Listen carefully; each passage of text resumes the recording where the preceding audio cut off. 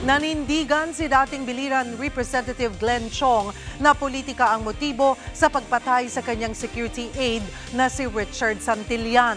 Sa pagdinig sa Senado kanina, sinabi ni Chong na ginamit umano si Santillan para siya'y takutin at patahimikin.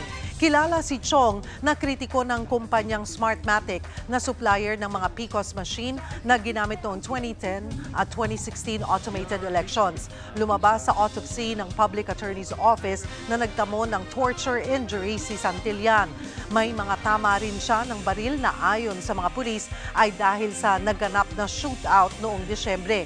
Minaliit naman ng PNP ang kredibilidad ng autopsy ng PAO dahil isang linggo na raw patay si Santillan bago nasuri ang kanyang bangkay. Mungkahi naman ng mga senador, kumuha na ng hiwalay na forensic services para mag-autopsy. Kilala ko, sir, as number one critic of Smartmatic. Kung ako po ang papatayin, sir, marami pong aalma o mawawala ng kredibilidad ng Smartmatic. Pinatay si Richard para pitikin ako.